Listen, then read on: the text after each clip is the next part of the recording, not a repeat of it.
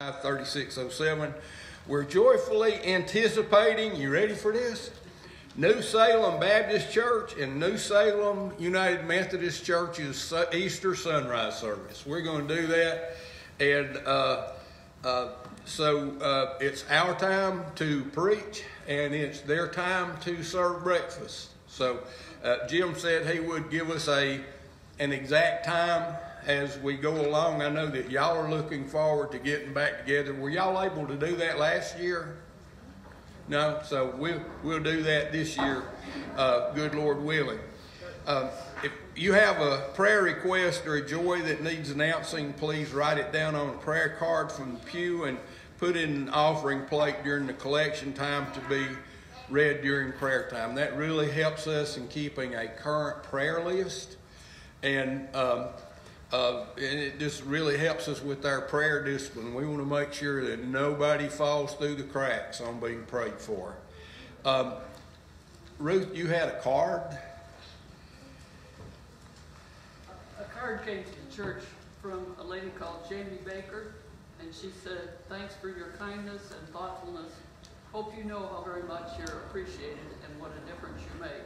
And then she wrote, "Thank you for all that you have done to help me through the holidays." So many of you know Jamie Baker, and thank you to the church.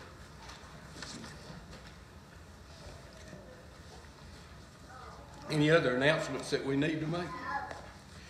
We're going to sit some back, and we're back doing something different. Let's start with a psalm this morning as we open worship. Let's open with this psalm found on page 794, and then remain standing to sing the opening hymn, "Love Divine, All Love is Excelling," and then the Apostles' Creed. If you would read in the bold type. "In you, O Lord, do I take refuge. Let me never be put to shame. In your righteousness deliver me and rescue me. Incline your ear to me and save me. Be to me a rock of refuge, a strong fortress to save me. For you are my rock and my fortress. Rescue me, O my God, from the hand of the wicked, from the grasp of the unjust and cruel. For you, O Lord, are my hope, my trust, O Lord, from my youth. Upon you I have learned from my birth. It was you who took me from my mother's womb. My praise is continually of you. I have been an example to many, for you are my strong refuge. My mouth is filled with your praise and with your glory all the day. Do not cast me off in the time of old age. Forsake me not when my strength is spent. For my enemies speak concerning me. Those who watch for my life consult together, saying, God has forsaken him. Pursue and seize him, for there is no deliverer. O God, be not far from me. O my God, make haste to help me. I am glad that you, as a church, have been an example for many, like that psalm says. If you would turn to page 384.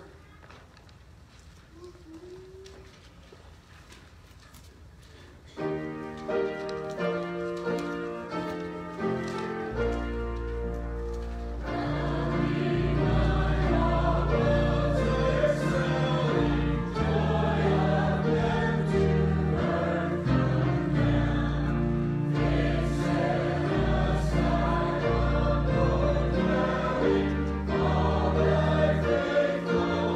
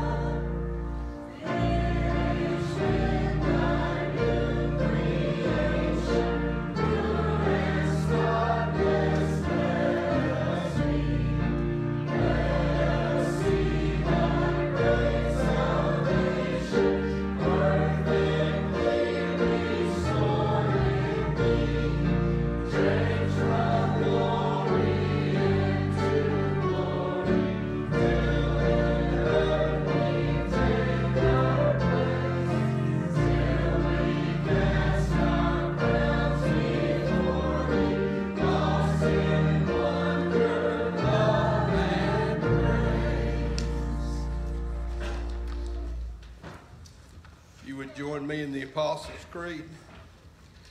I believe in God the Father Almighty, maker of heaven and earth, and in Jesus Christ, his only Son, our Lord, who was conceived by the Holy Spirit, born of the Virgin Mary, suffered under Pontius Pilate, was crucified, dead, and buried. The third day he rose from the dead. He ascended into heaven and sitteth at the right hand of God the Father Almighty. From thence he shall come to judge the quick and the dead. I believe in the Holy Spirit, the Holy Catholic Church, the communion of saints, the forgiveness of sins, the resurrection of the body, and the life everlasting. Amen. If you would say to them, the peace of God be with you. And if you would say, and with you also. The peace of God be with you. Amen. If you prepare an offering for the Lord. Almighty God, as we pray today, we thank you for this beautiful day. We thank you, Lord, for the blessing of the beauty of the snow. We thank you, God, for the brilliance of the sun that drives it away. Lord, we thank you for every kindness and every mercy that you have shed upon our lives. Lord, we thank you for providing for us, for protecting us.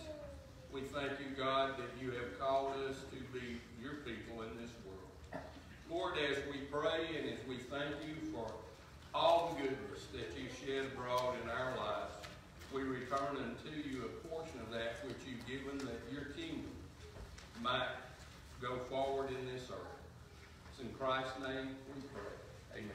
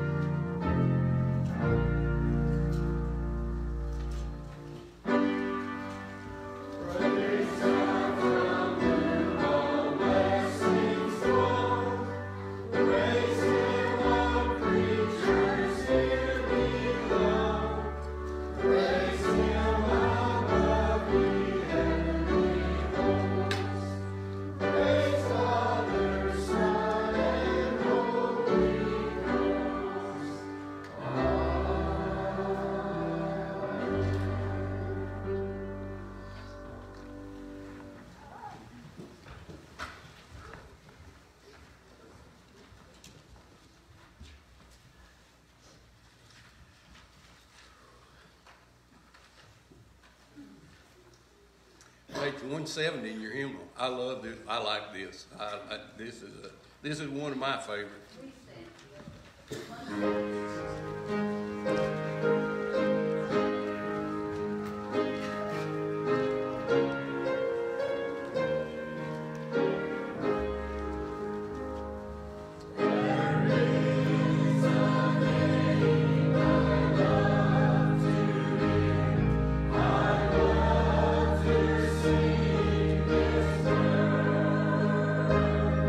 It sounds like music.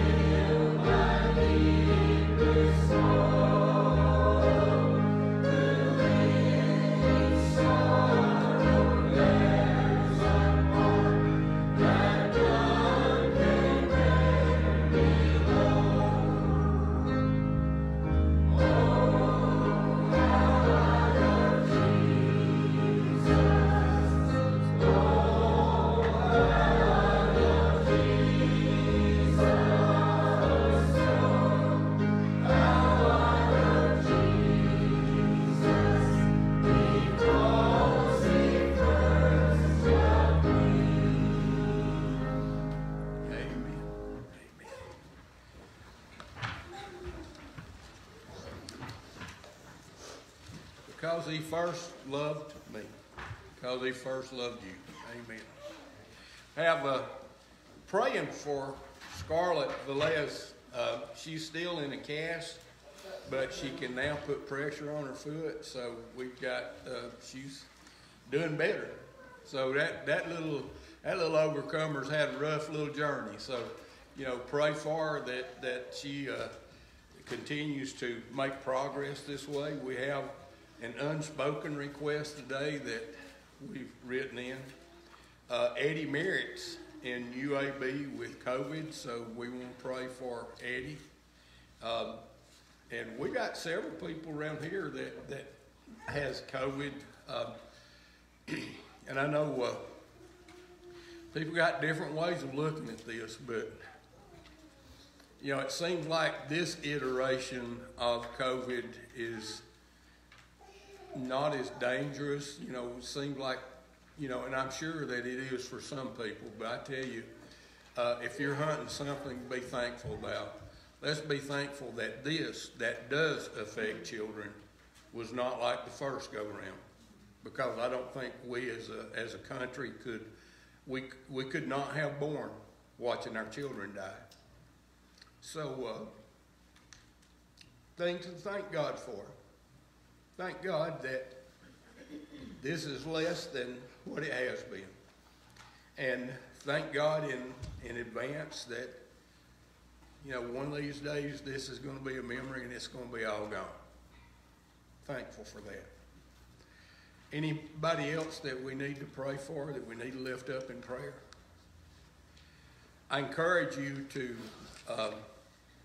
keep your bulletin during the week and let the names on the back of this bulletin be part of your prayer discipline. Pray for these people. Pray for these things and the concerns that we have. So, as we go before the Lord in prayer, let's remember Scarlett. Let's remember Eddie.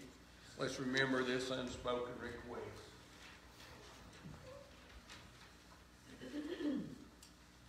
Dear God, you told us to bring our cares and our worries and our fears before you and to give them into your hands and into your keeping.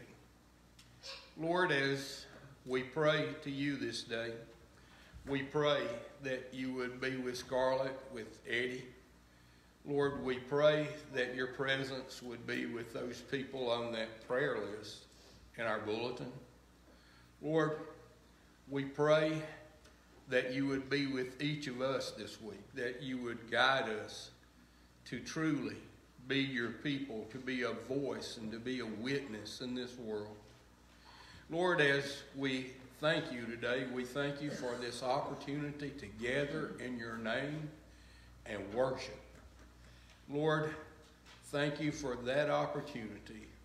Thank you, God, for making it just that easy, is that we gather and we worship you, our loving God, our Creator, our Redeemer. Lord, as we pray today, we pray for our nation. We pray that you would guide it. We pray for that your Spirit would be over the people of this nation, that your ways would be our ways. Lord, as we pray for this world. And we ask again for your Holy Spirit to be involved in this world. That you would set up and take down, that you would arm and disarm, that you would have your way and your will, and that people would be redeemed in your name. Lord, as we pray for your church. We pray for not just this church, but we pray for your church, the body of Christ in this place and in all places, that we might truly speak and sing and lift up the beauty and glory of you, our God, and our Savior, Jesus Christ. And we pray all these things and we ask these things in the name of Jesus, who taught us to pray. Our Father, who art in heaven, hallowed be thy name. Thy kingdom come, thy will be done, on earth as it is in heaven. Give us this day our daily bread, and forgive us our trespasses, as we forgive those who trespass against us. And lead us not into temptation, but deliver us from evil. For thine is the kingdom, the power, and the glory forever. Amen.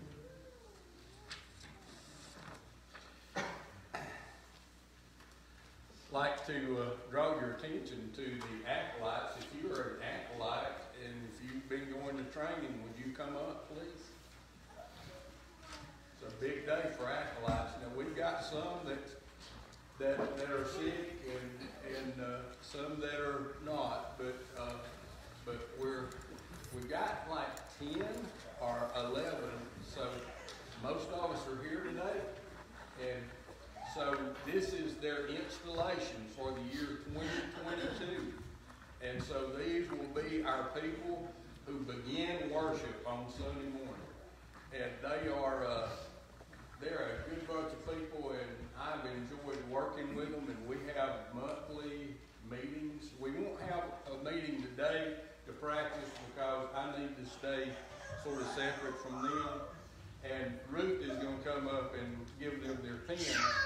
But you might want to sit there a minute, Ruth. I may preach just a little bit. Okay? I want to thank Brenda for the cautas. They've got a name. That's what they are. And so we're going to have some more sort of fits them, and they have the seasonal colors on the stoves so that with the collars so they can change them. And I noticed that some of the guys were, they were a little reticent about these, cotton things, but I told them, I said, we'll put numbers on them for you. Like, what was your number, Riley? 71? 78? Yeah. So if you see an acolyte with a number on it, that was the price of getting them to wear a collar, right?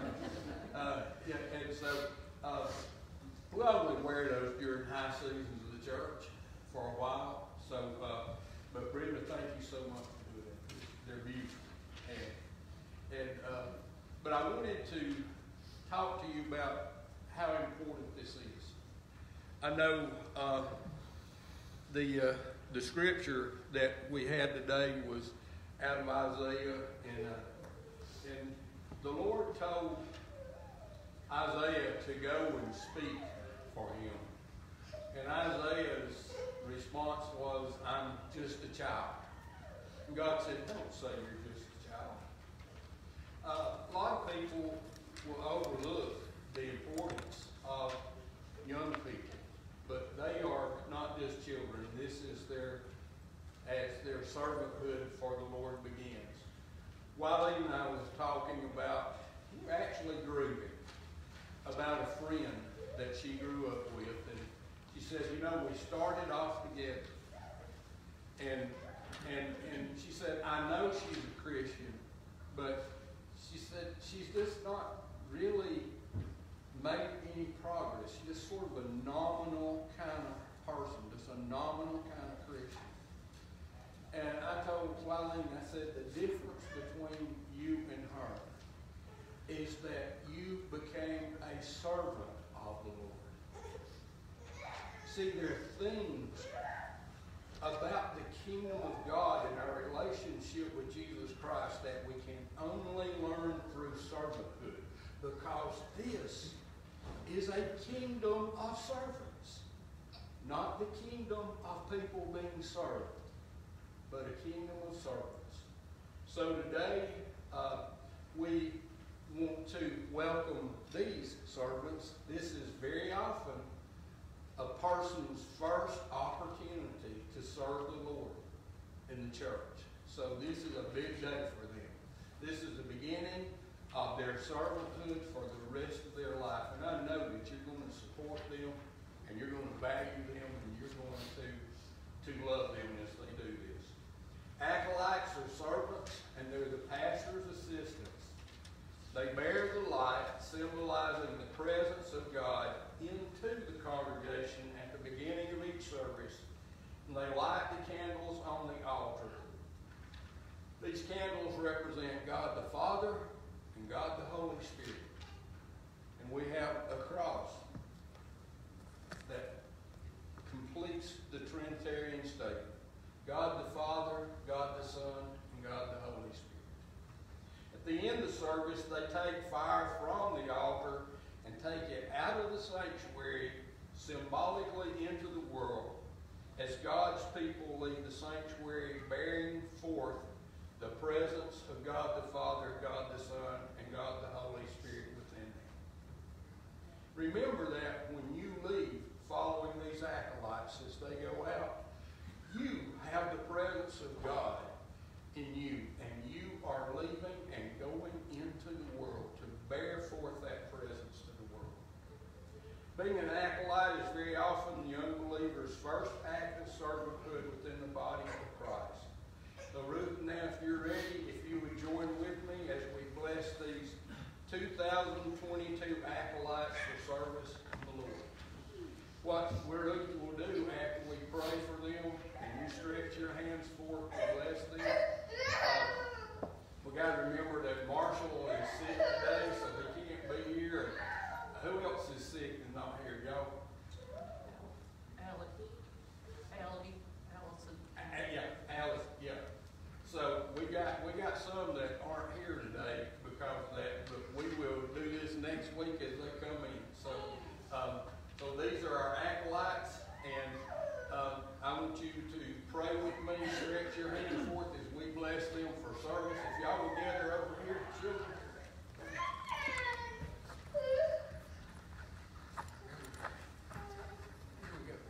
And Ruth has the pens that we will give them. They got brand new pens. They are up-to-date, high-performance pens that we got for them. Almighty God, we thank you for these who have chosen to serve you. And Lord, as we stretch our hands forth toward them, we pray your blessing upon them as they serve you this year. Lord, knowing that this is the beginning of a lifetime of being servants to you, our great God. Bless them in the work that they do. Bless them in the joys that they have. And Lord, bless them as they lead us in worship each Sunday. In Christ's name we pray. Amen. Ruth, if you would, there we go.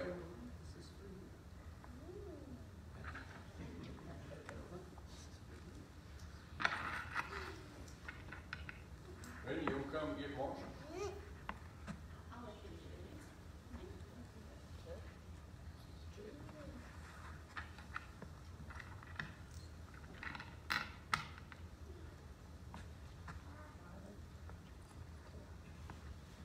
Okay. So that is the lay leader of the charge that has presented you with your symbol of authority and servanthood in the church. So as you go, let's give them a hand. Thank you.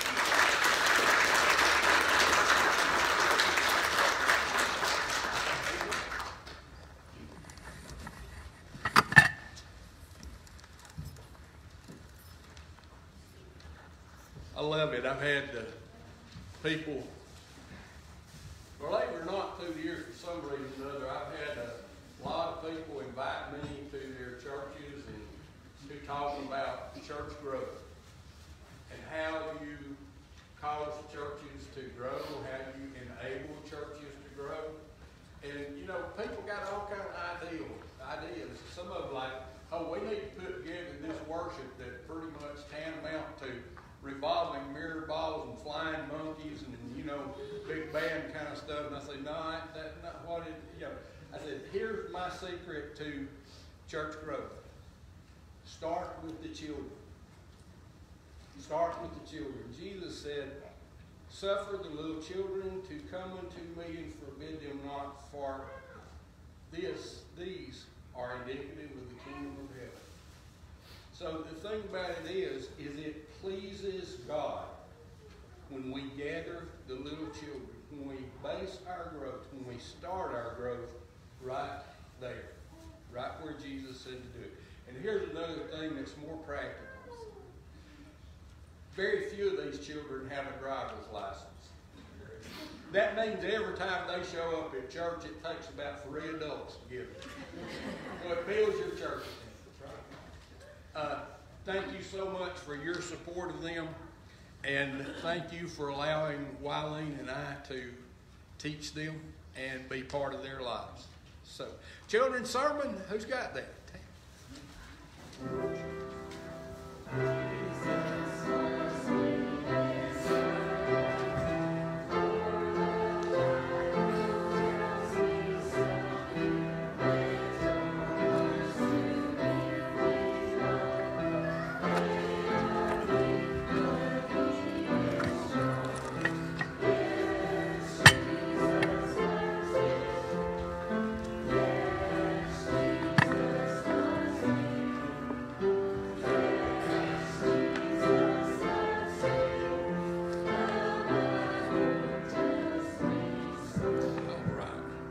Good morning. How many of y'all have ever been to another church that's a little bit bigger than our church? Have you ever been to a church that's a little bit bigger? How many of you have been to a church that's a lot bigger than our church?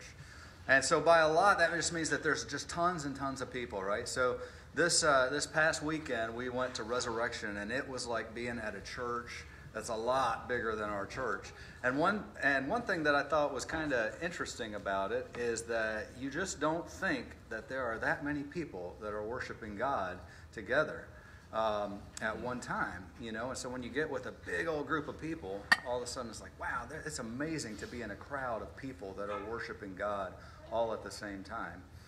And when I got to thinking about it, I was thinking, you know, I have a friend who has told me this before.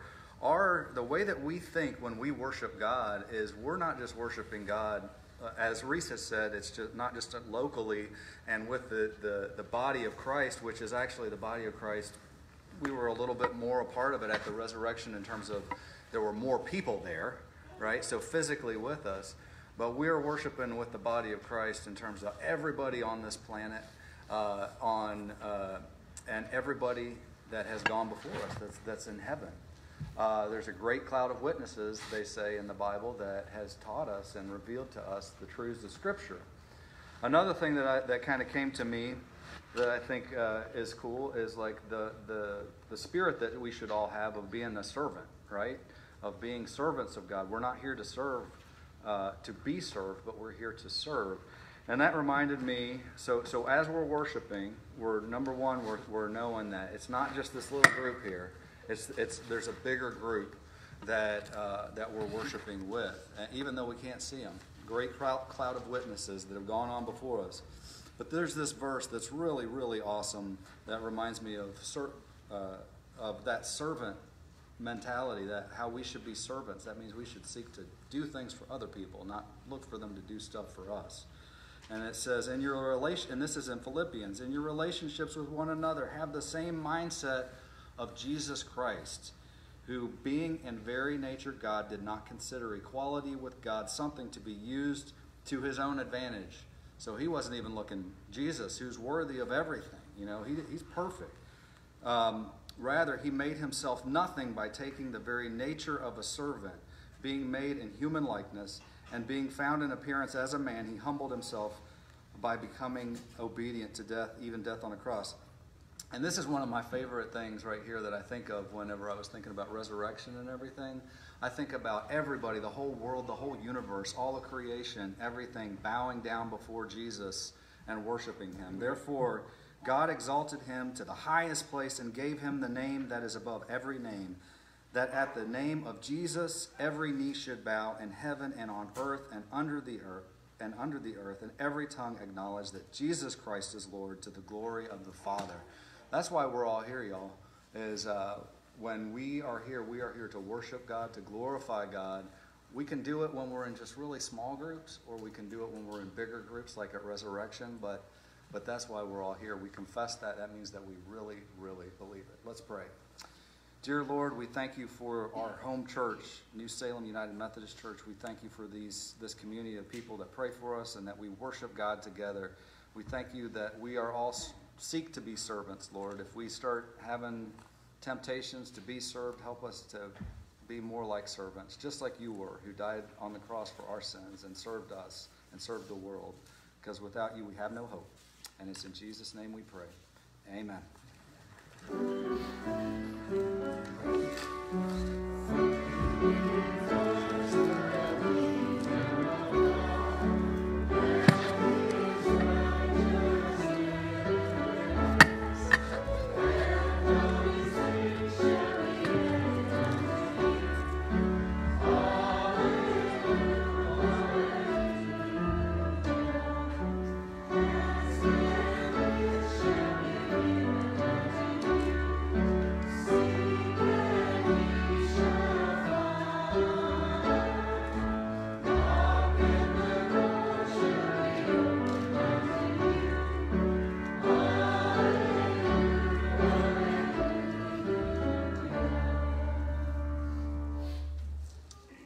The first reading this morning is 1 Corinthians 13, 1 through 13.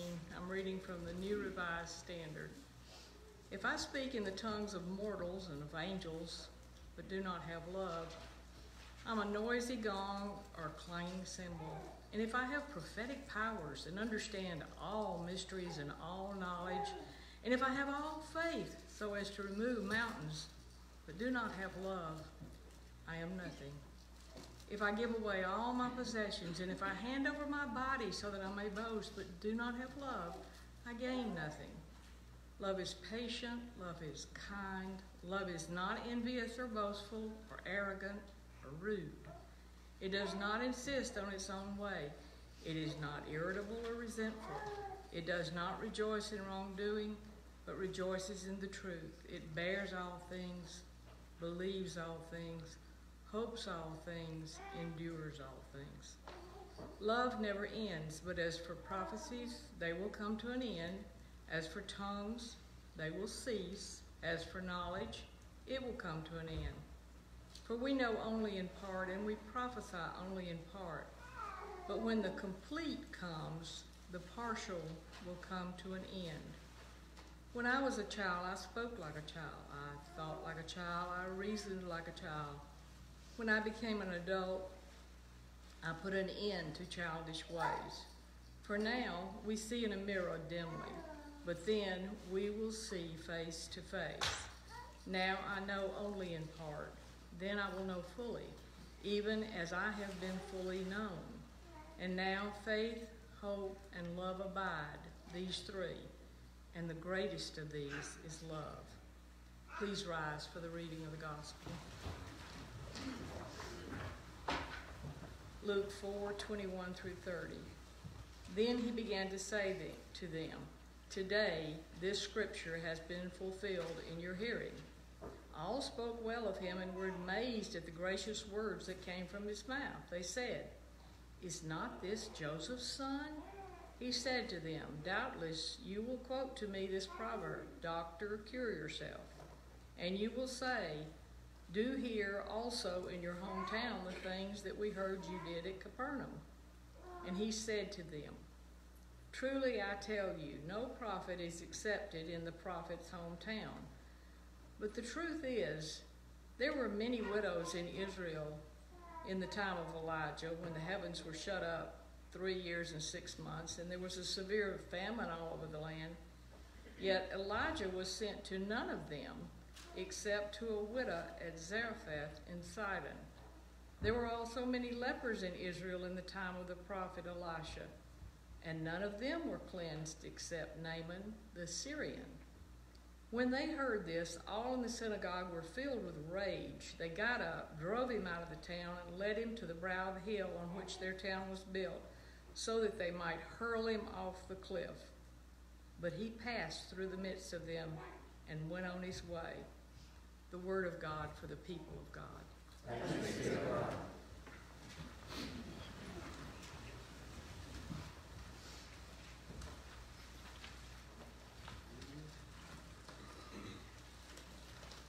As we celebrate this Epiphany, I tell that's sort of a new word to a lot of people, or most of us know in a literary sense what it means, but I sort of use this instead of the word epiphany. It's like aha, that aha moment.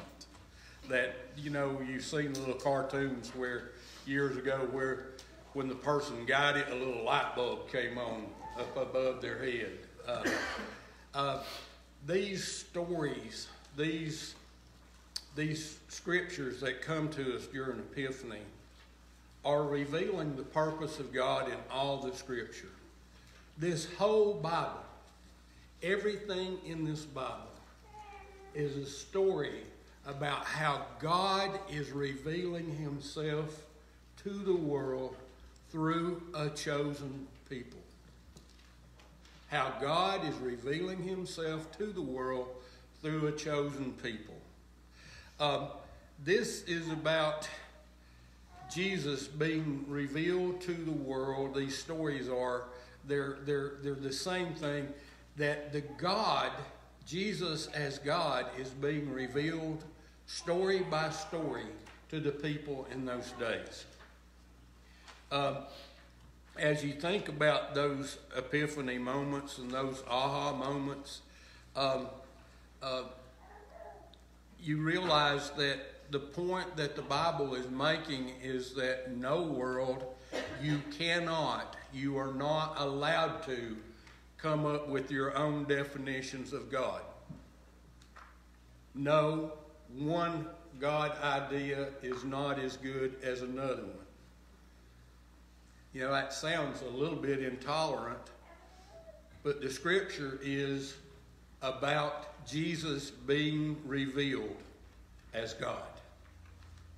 So, in a world that thinks that we can just put together any idea of God that we want to and it will work, this is God that we're talking about. That's the aha. Jesus is being revealed. In the first stories, I wanted to go through these.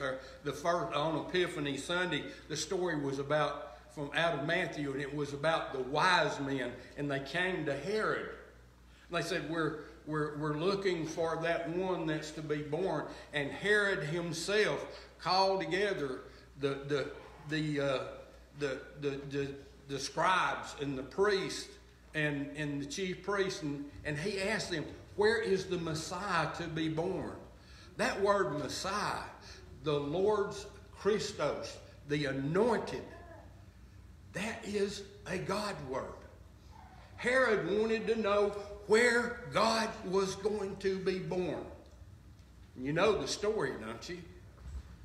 Herod said, you guys go find him and then come back and tell me so I can go worship him too.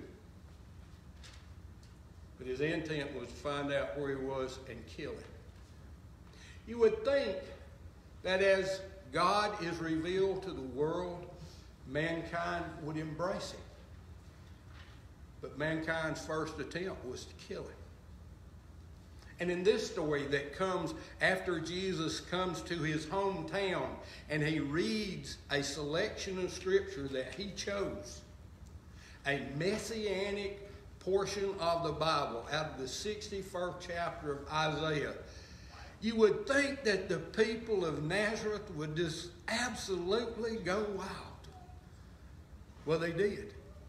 They pushed him to the edge of a cliff and was going to push him over. But the scripture said he passed through their midst.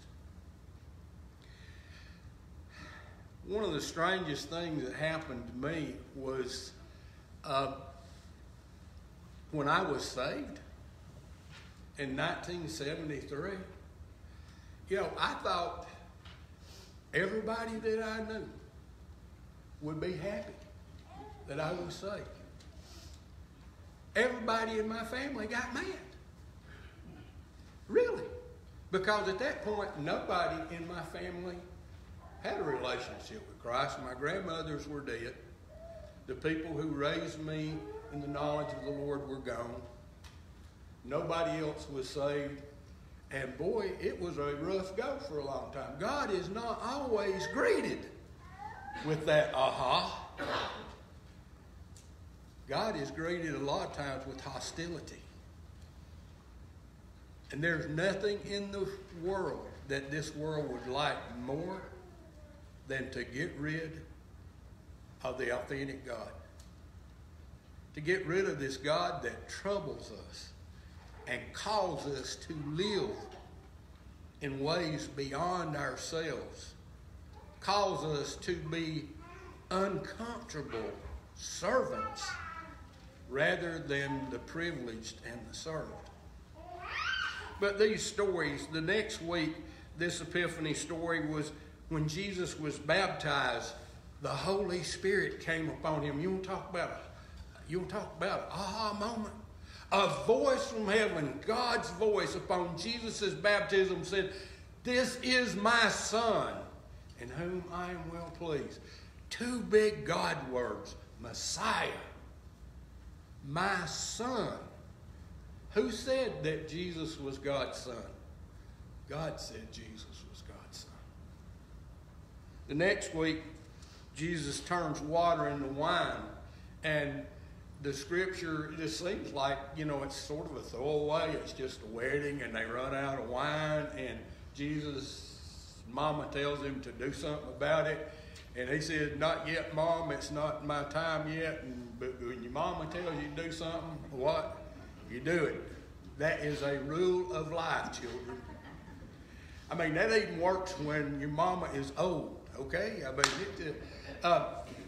he did, and the scripture said, this was the first of his signs. This was the first sign that pointed the public to him that there is something different about this guy. There's something different.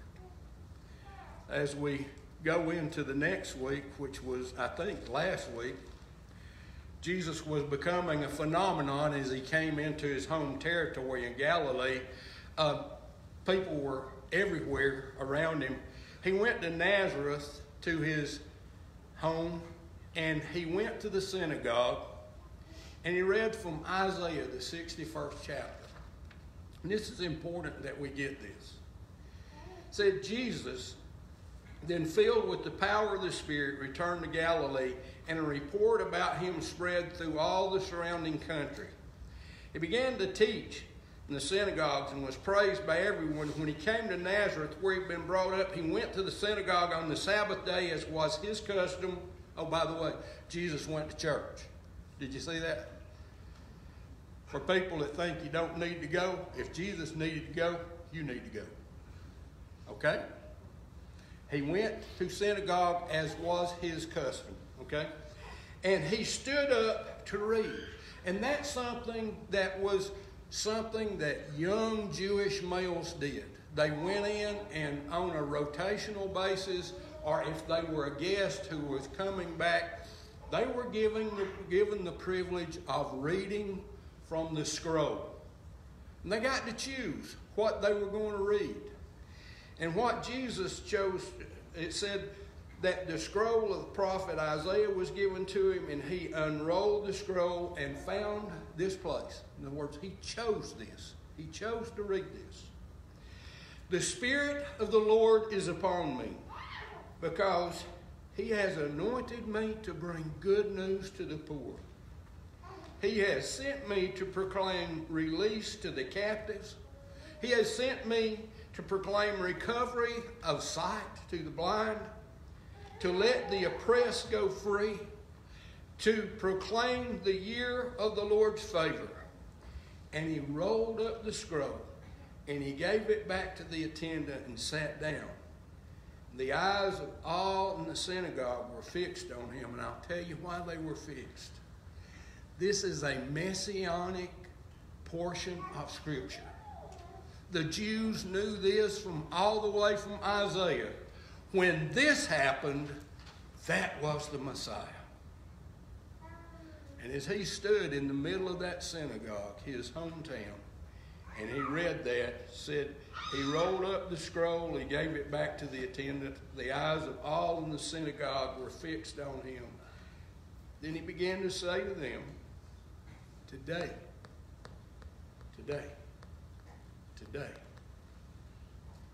this scripture is fulfilled in your hearing and in your presence. That was Jesus saying, I am God. No world Here's a big aha for you, a big epiphany. We can't just cobble together our own God ideas and they work.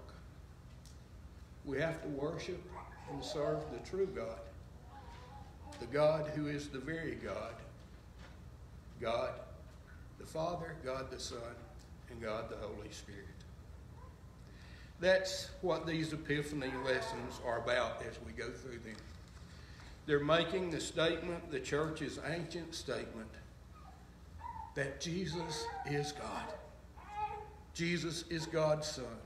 There is no other God. There are no other gods. This is God.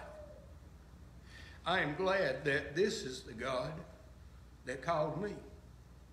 This is the God that called you. This is the God that called those little people who were standing here a while ago, beginning their servanthood with the Lord. But we also understand something about that, is that that was Jesus' mission statement. He's God. And they understood it when he said, today, this has happened in your presence. They understood he was saying, I'm God. But this is also his mission statement. He's telling what God is up to. This is what God is up to. This is God's intent. What God has chosen to do is in that mission statement.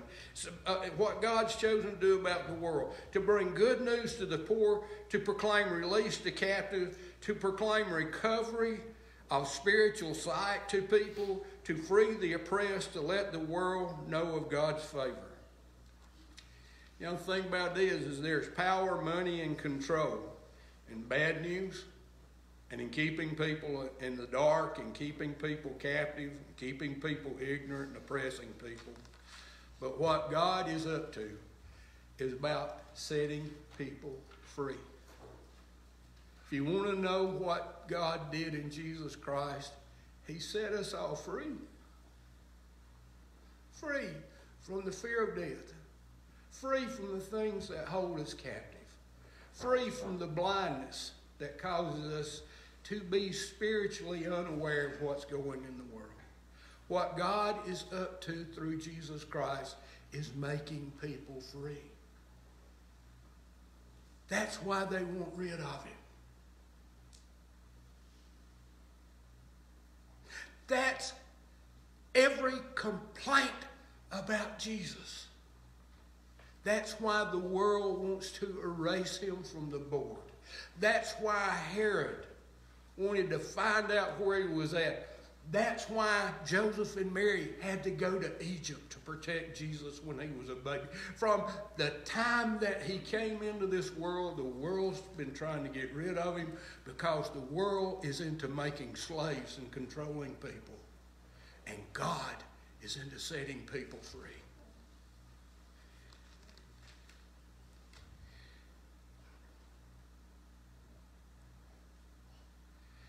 I get to thinking about, though, personal mission statements. I know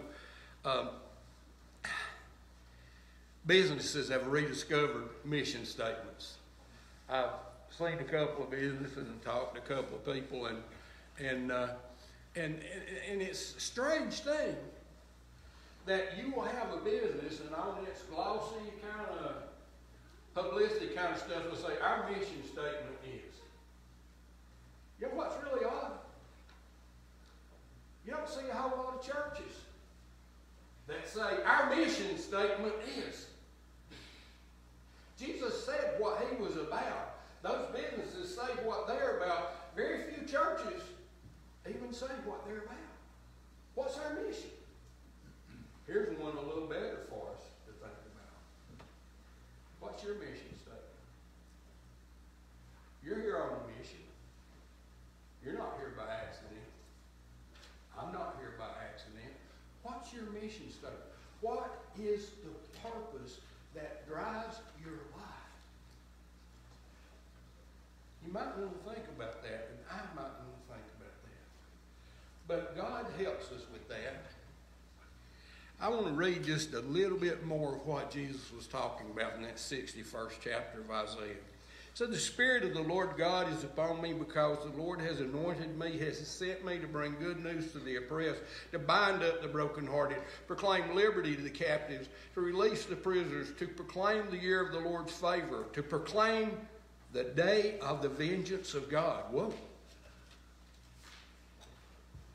To comfort all who mourn, to provide for those who mourn in Zion, to give them a garland instead of ashes, oil of gladness instead of mourning, the mantle of praise instead of a faint spirit. They will be called oaks of righteousness, the planting of the Lord to display his glory. They shall build up the ancient ruins, and they shall raise up the former devastations. They shall repair the ruined cities and the devastations of many generations. Wow. Jesus' mission statement said he was going to set people free so they could be restorers, so they could be repairers, so they could be the people who reestablish. That's what you and I are. That's why Jesus set us free, to help people restore their lives. I was going to help you with that mission statement. Here's one for all of us. And we can start our mission statement here.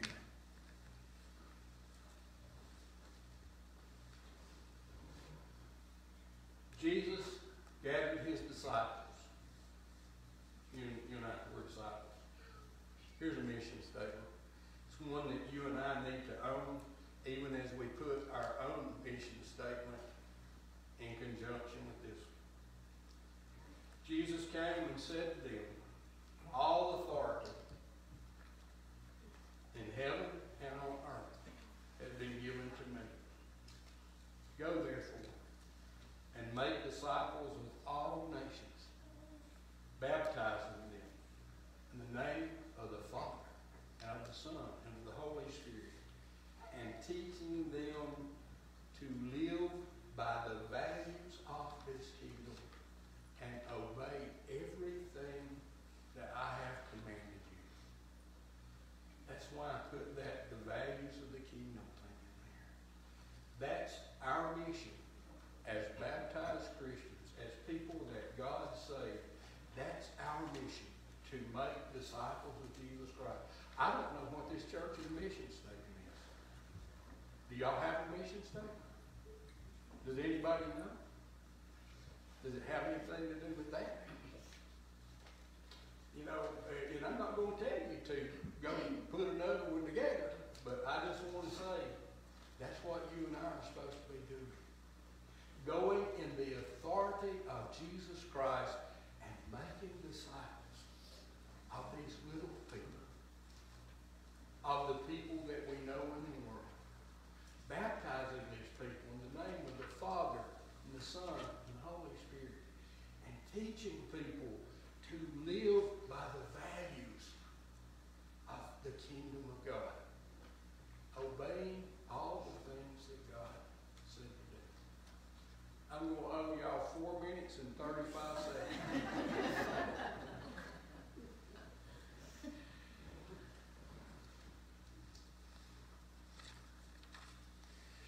My grandfather said something to me when I was a sort of young buck.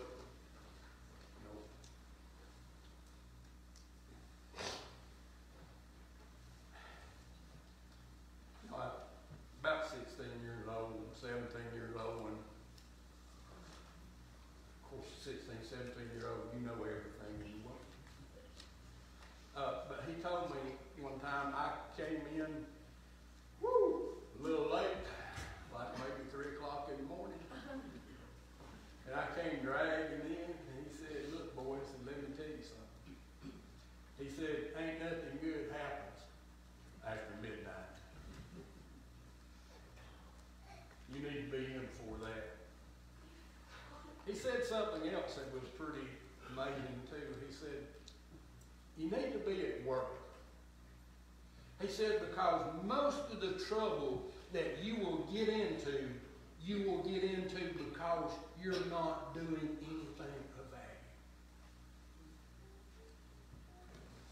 It's in our leisure and our laying around that we get in trouble.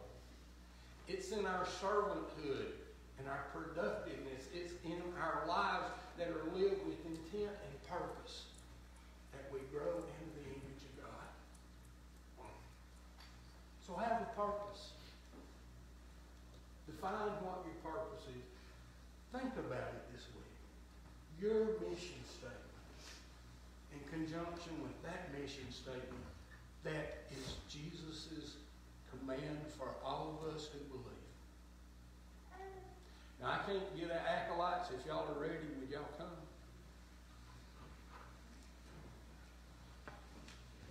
Riley and Jude. There we go.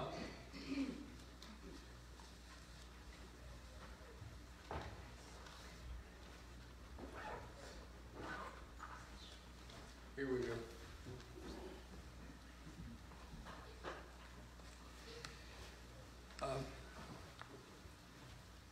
Wiley and I were talking this week because we were all locked up with each other and we couldn't get away. But we were, and being quarantined gave us time to realize and to really explore just how blessed we are. Just how blessed we are and how good God has been to us. And last week, having missed church, one of the things that I already knew, but I realized even more, was that you are part of that blessing that God has blessed us with. And I just wanted to tell you, it is such a privilege to have been called to be your pastor.